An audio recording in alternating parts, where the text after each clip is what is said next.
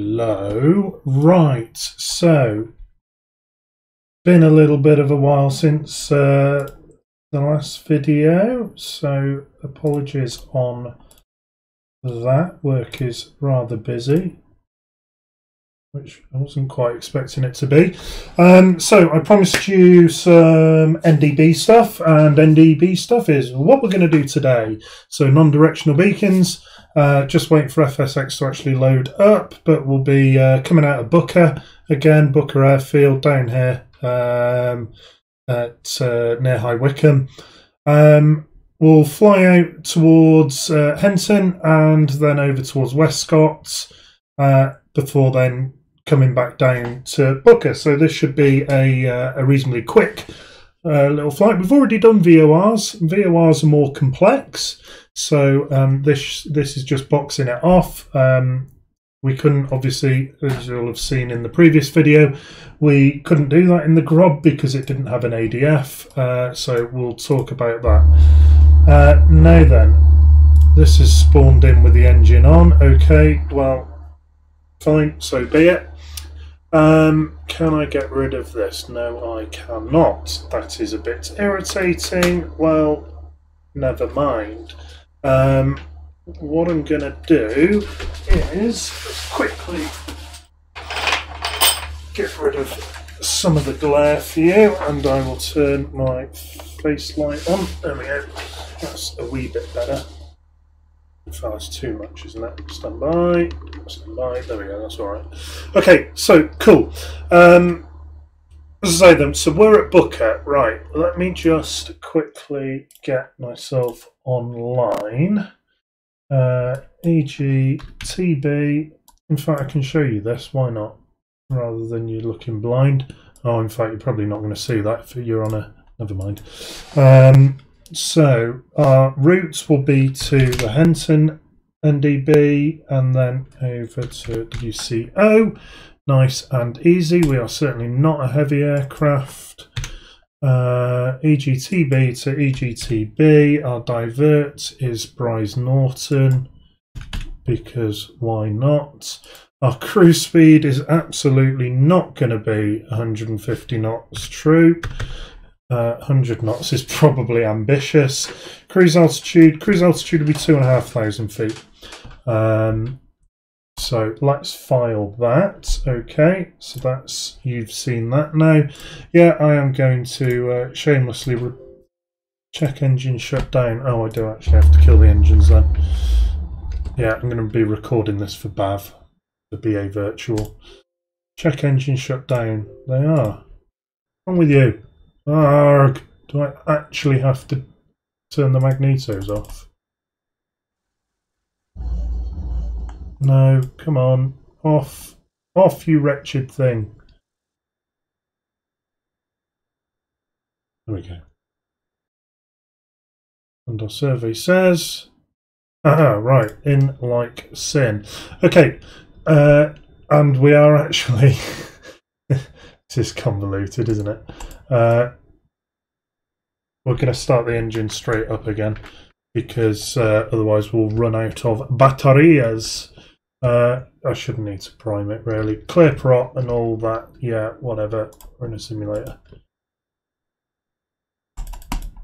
Why can I now not click this? Oh, you suck, FSX. Oh, there we go. I've got my click spot. Right, fantastic. Right, back where we started. Excellent. So,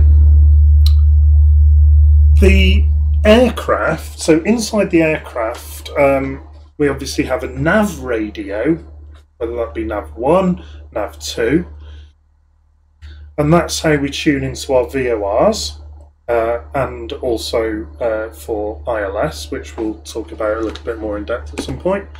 For the NDBs, it's on a different radio. We're on a completely different frequency. Rather than megahertz, we're actually down in the kilohertz range. And that's using the ADF, Automatic Direction Finder. Yeah, I think that's right. So, Henton is on 433.5. So, 433 0.5. There's no flip-flop on this. And then it will come up on our ADF here. Oh, and have I not got... Oh, bugger, I've really cut this up. I've not got a default position set up for my camera, so let's just quickly do that. There's chase plane, yeah, chase plane, add default cockpit. My cadets will know the 5Ps. If you don't, look it up. Assign button, there we go, that one. Cool, so now if I look over that and then press my button, hey, there we go, fan-dabby-dozy. That'll get us somewhere reasonable. So we're VFR, so we're going to score 7,000. I did that in the wrong order, whoops, never mind. So VOR, so nav1, nav2, but we're going to be using the ADF down here, and really annoyingly the yoke gets in the way. Flipping 8 yokes. But that's enough of me bitching and moaning. See, look, you can't actually get any of the flipping switches down here. So fuel pump can come on, landing light, taxi light. I'm going to turn them all on now, just because it's going to be a pain in the butt once we get moving. Weather at Booker, we've got real weather on, so we need to do that. So meta EGTB into Google. That didn't do what I thought it was going to do. Oh, I clicked on the wrong link. Winds are at 020, 15 knots. 12 degrees. 1022 on the QNH. Oh, and this is an American aircraft. So we're in inches of mercury. 1022 hectopascals in inches of Hg. 1022 was it? 3018. Fantastic. So 3018 is about there-ish, give or take. And I know the book is about 500 foot. So, okay, quick look around. Let's get in the sky, shall we? And then we can go from there. No prop pitch to worry about. We haven't got a constant speed prop, which is nice. So, all I have to worry about is the mixture and my abysmal attempt at taxiing, as per usual. Oh, I should have put the BA colours on. Never mind. We're in this rather drab aircraft here. I've immediately forgotten what the wind was. Someone will remind me. I'll say that, I'm not streaming, am I? 020. And onto the grass, because I was looking at Google. 020, so we're going to need to go to the other end of the runway. I could be really, really lazy and just take off downwind. I'm not going to. There's a reasonable amount of air traffic on. We'll be staying outside of controlled airspace, so not too worried there. Let's get a bit of a Ryanair taxi going, shall we? Ryan Scare, yeah, there we go. Oh, and I need to put the aircraft info on. There you go, so you can see what's going on. Progress bar along the top is going to be a bit hawky-balky because we're going from Booker to Booker. So I'll be interested to see what that does, but yeah. But you'll get the info down at the bottom here. Obviously, ETA, if it even works, is just going to be chatting a load of rubbish. And again, I'm not paying attention, I'm looking at Streamlabs. But it's okay, we're more than capable of going on the grass. Ah, God, I can't use rubber pedals in flip-flops. Hang on. There we go. Right, that's better. So, Booker traffic. Is there any Booker traffic, or is it just us? Let's just have a very quick look-see. Ping, ping, ping. No, we're the only ones. And let's just have a quick double check of the airspace restrictions. 3,500, 5.5. Yeah, okay, so we're all good to stay outside of the zones here. Right then, power, full power. on joystick cam. Do I want to turn on the webcam so joystick cam works? Whoa, huge lag spike as I turned on joystick cam. There we are.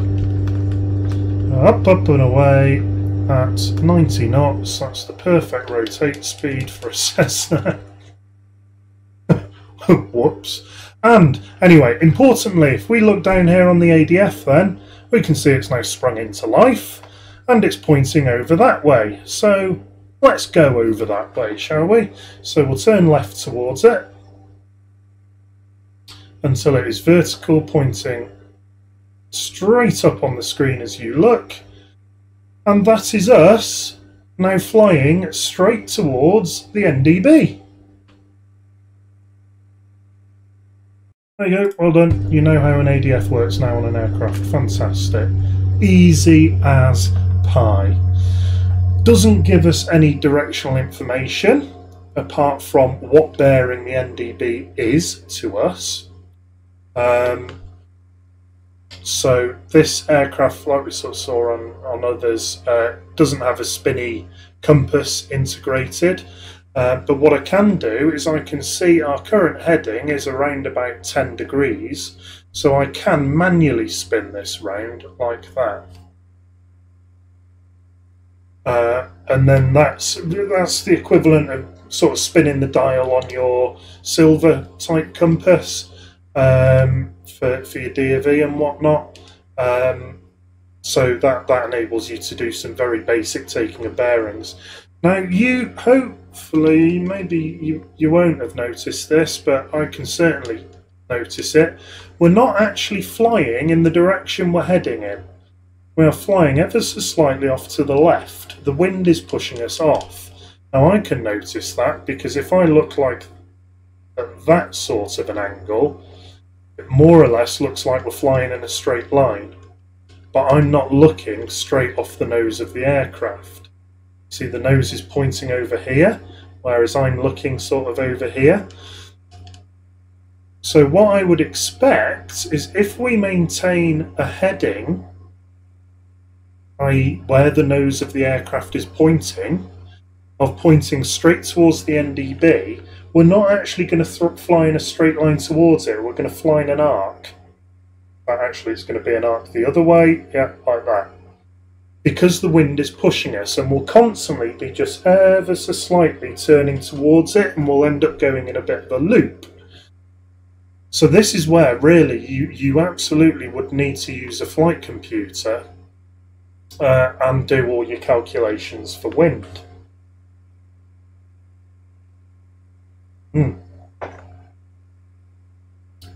Lovely. So if we keep, all I'm doing here is I'm looking to maintain this pointing straight up. I'm looking to maintain 2,500 feet, which I'm not doing a very good job of, and around about 115 knots, which we're actually not doing too bad on the grand scheme of things. Gosh, I've not flown a Cessna. I've never flown a Cessna in real life. I did have an opportunity when I did my flying scholarship, but I physically did not fit in the thing. So I unfortunately had to fly the Grob, which everyone else on my scholarship wanted to do, and we drew names out of a hat, except for me, who got it by default because I didn't fit in the 172 and I absolutely didn't fit in the Katana. So this lucky bugger got the nice low wing, fully aerobatic, excellent, you know, aircraft that we're all familiar with. So that was quite nice. I got to fly the Herring, but yeah. Anyway, so no distance information. We have no idea how far it is. The only indication we'll get is the closer we get to it, the more twitchy this needle's going to get, and it's going to start spinning all over the place, and we'll find it really difficult to maintain on heading, should I say, not on course, on heading. But it's not that far away. Obviously I can see the moving map over here that you can't see, but you know, I'm trying not to look at that too much. Sort of takes away from the realism for me more than anything. There's no point doing NDB nav if I'm just going to look at the moving map. You know, what's the point? So here we are. There we go, and turn some lights off, why not? So it's still just flying straight towards the NDB, as can be seen on the ADF. Oh, you can't see the pop-ups. Huh, that's weird, I get a little tooltip pop-up. Can't see that in Streamlabs. And we're just going to fly straight towards this NDB. So, oh, we're slightly off course. Let's just turn in towards it a little bit. And see, it's getting really twitchy. I can't quite turn fast enough. That means we must be really close. Oh, and it's spinning all the way around, and it's now pointing backwards. So we must have literally just flown over the top of it. So let's key in Westcott, 355.0. So 3, as you can see, it's dropped out. 355.0. And our survey says I've keyed in the wrong number. Sorry, 335.0. And it's sprung into life, and it's over there. Okie dokie, let's turn towards it. Oh, I'm even doing a nice coordinated turn here. Yeah. Beautiful. So turning towards it so that the arrow is vertical on the ADF. Right there. Oh, kick the rudder a bit too early, forget. It's high wing and all that sort of jazz. And now we're flying straight towards Westcott. But I say we're flying straight towards it, we're not. As we saw from the wind and all that nonsense, we're actually pointing the nose of the aircraft towards Westcott. Where we're actually flying might not be quite the same because of the wind. And what I can do is, in a few minutes, well, once we get back on the ground, let's say, I'll show you what the actual course we flew was, or the actual track we flew was, to be more specific. But now you can really see we're flying sideways, hopefully.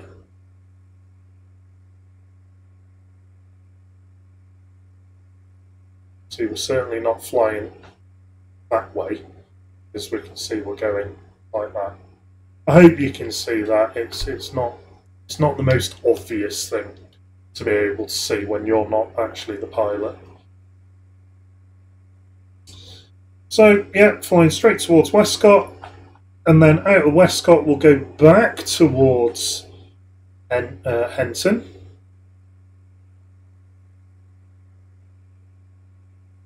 Back to Booker, land.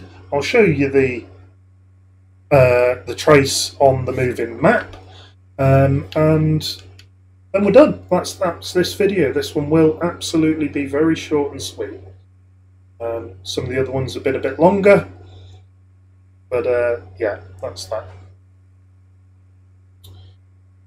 So it's a compass that doesn't point north, eh? Who's been watching Northern Lights, or what's it called? His Dark Materials. It's called on BBC. I read the books. I don't read many books. Certainly, if they don't have pictures, I am absolutely not a bookworm. But one of the series of books I have actually read, one of about 4, is the Northern Lights trilogy. So Northern Lights, The Amber Spyglass and The Subtle Knife. Really, really well worth a read. If you're not a bookworm, those I definitely recommend. The other ones, if you're curious, Harry Potter and Hitchhiker's Guide to the Galaxy, along with Restaurant at the End of the Universe and So Long and Thanks for All the Fish. Those are hilarious. I've never laughed out loud while reading text on a page before, but Hitchhiker's Guide is absolutely hysterical, really, really good. And everyone knows Harry Potter. So we're just a little bit off course, so let's just turn. Just following this. Again, there's not much accuracy to be had here. We can't be that accurate. but we can, you know, we can be reasonably good on that. And again, it's not that far from Henton, so it's going to get twitchy reasonably soon, one would imagine. Since we're actually reasonably trimmed, let me just refresh my fermented grape juice. There we go, lovely.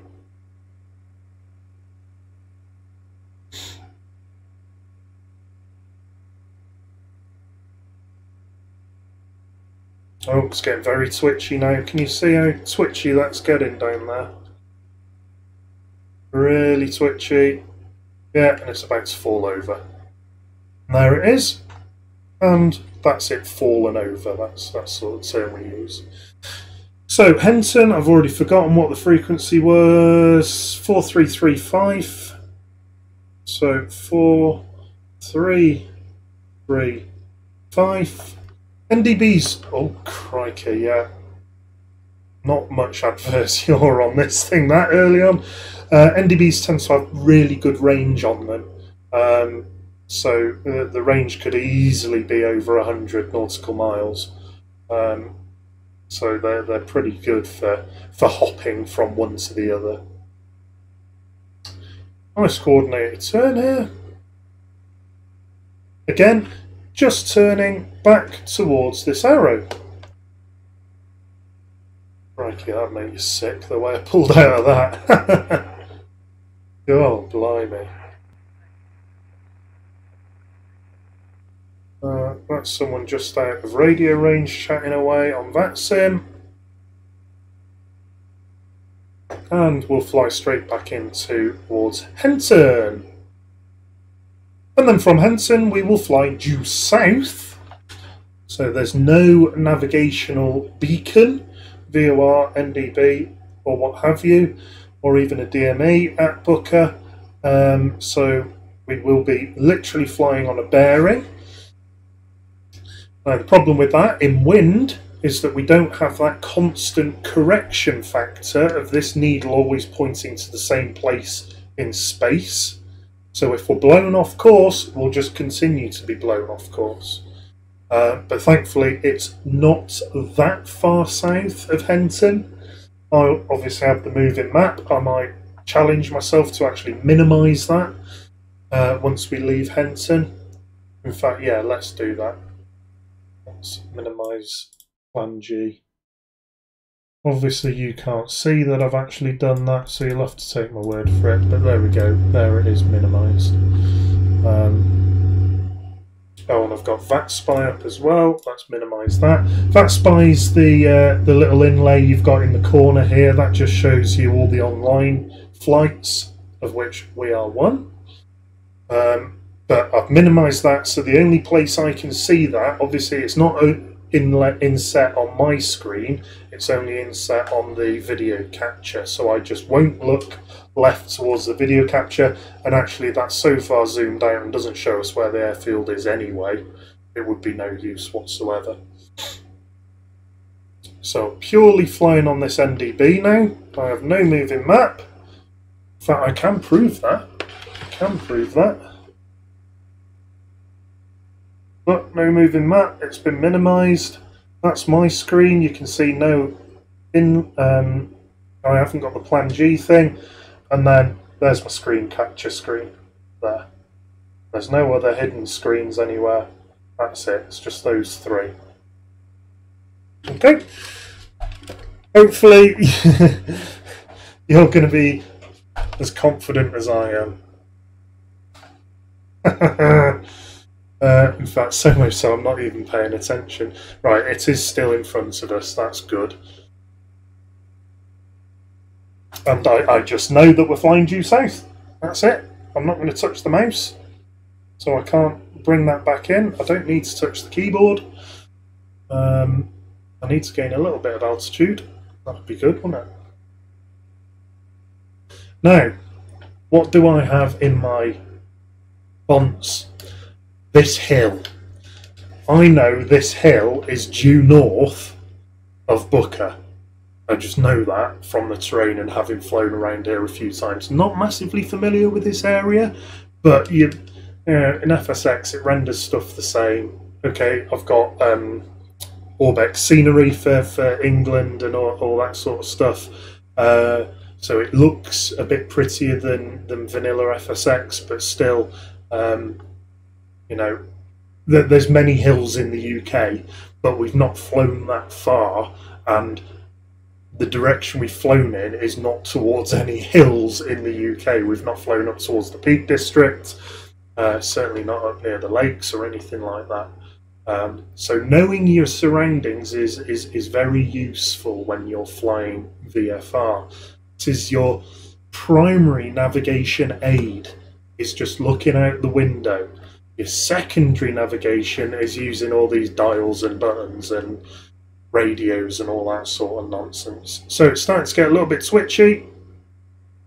So we must be pretty close. No distance information from an NDB, remember. There's no DME associated to it. Yeah, there it is. Getting very, very twitchy down there now.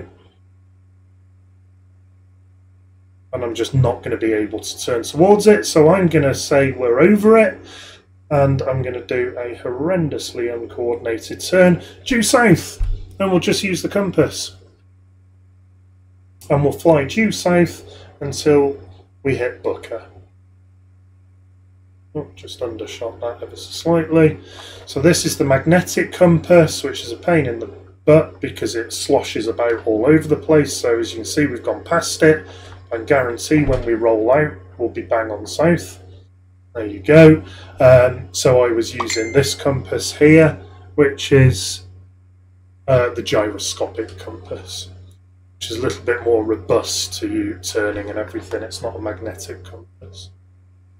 So we're just going to fly due south and hope that in the next 2 or 3 minutes we see Booker, or I see something of the surroundings around Booker that I can navigate in. I know there is wind. That is going to be trying to throw us off. So we'll have to keep our eyes somewhat peeled. Now, of course, as we're flying out of the NDB, what we can do to be a little bit more accurate here is if I swing this round to south, so it doesn't actually matter, but let's say I want to go south. Now, if I keep the base of this arrow on south, then we must be flying due south of the NDB, because this is pointing straight towards it, yeah? And if we are flying roughly south and we are at the base of this arrow, then it means that we must be somewhere on that line, give or take. It's not hugely accurate. Absolutely not very accurate at all. But gives you a rough idea what's going on. So not only can we fly towards it, we can fly away from it as well, which is reasonably obvious. But if you want to fly straight away from it, so directly away from it, not you know, on a particular heading, get your heading set up. Wow, it's getting a bit windy.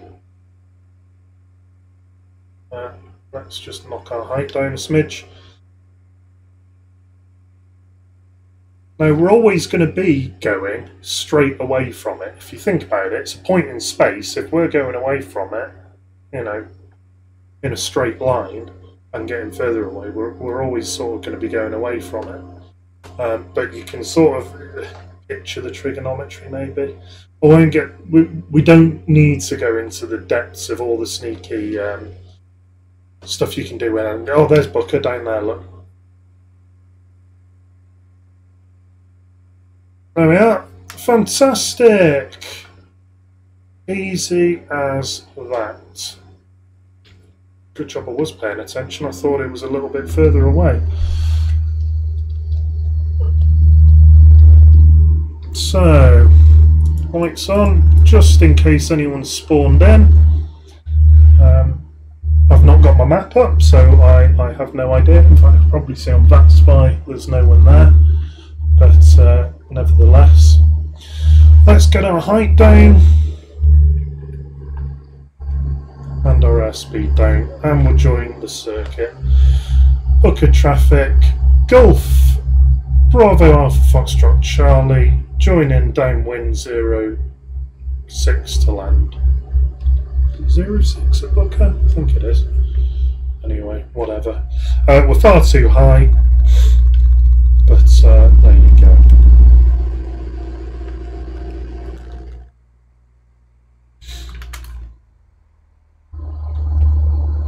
It is 06. Lovely.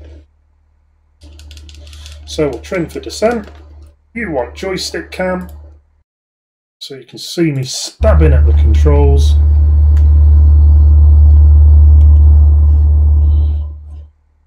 Come on, we need the speed back, please. That's about 600 feet above Booker. And we'll take flap 1.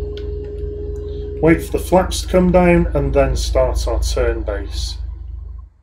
Don't want to be putting flaps down as you're turning. That's a good way to stall out.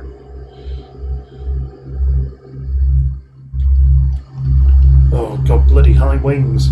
Can't see anything. And there's base. Can we get flap 2? 20 degrees? Yes, we can. And then straight on to our final turn. Booker traffic, Golf Foxtrot Charlie, final 06. Oh, oh. Yeah, alright, we're low. Well, we're only just low. Well, no, we're very low for a light aircraft, but I've certainly done worse at turn to finals. A lot worse.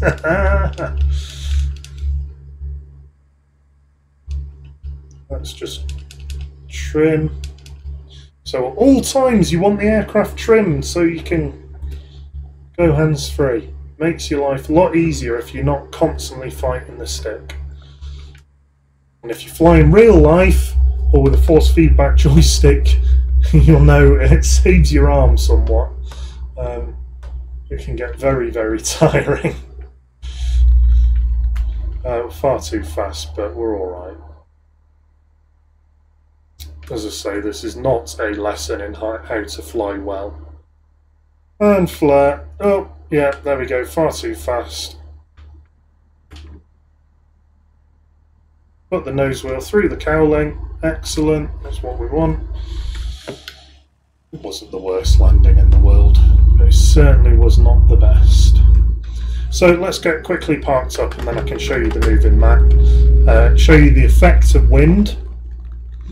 And then we're done for this video. Effect of wind is very, very important.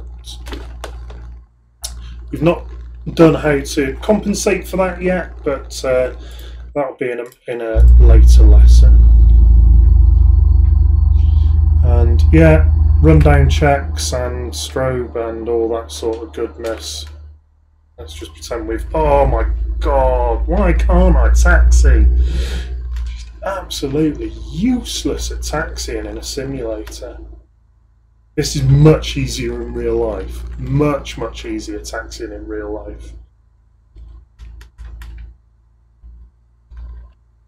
Deary me.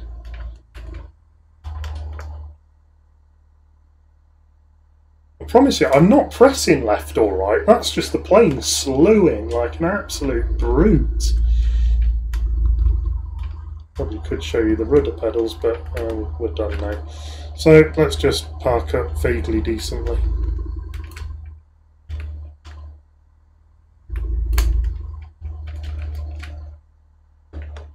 That'll do, pig. That'll do. Oh, it's electric flaps. That's alright then. We'll even open the door, look, so we can get out. Not the worst parking in the world. These are light enough you could spin it round. Anyway, enough of me giving excuses. Let's have a look at how we did. So, come on, Plan G. You know you want to. I'll tell you what, let's kill that sim. Let's kill that. No, that's got rid of my track. Argon blast, and damn it. Oh, I didn't think it was going to do that. Right. How can I do this? Can I rewind in here? I bet I can't.